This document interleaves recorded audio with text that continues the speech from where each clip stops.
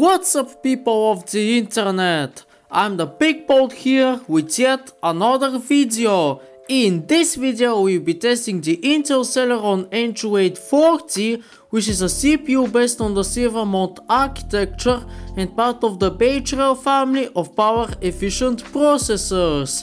It has 2 cores and 2 threads, and it has a frequency of up to 2.58 GHz.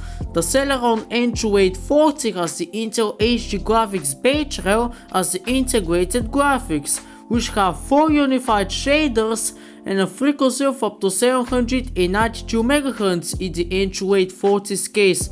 It's also based on the Intel HD 4000 architecture, while using the latest DirectX for it available. You also have 4 GB of RAM in single channel mode, as well as a 500 GB hard drive for the operating system and also which the game is installed.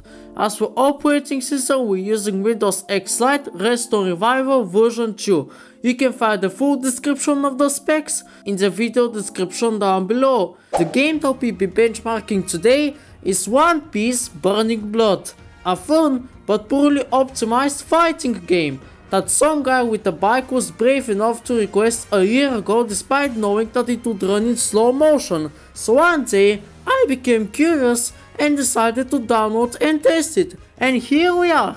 We're gonna be running the memory duct up before starting the game, and I've set it to clean the RAM once usage reaches 90%. And let's get straight to the point now.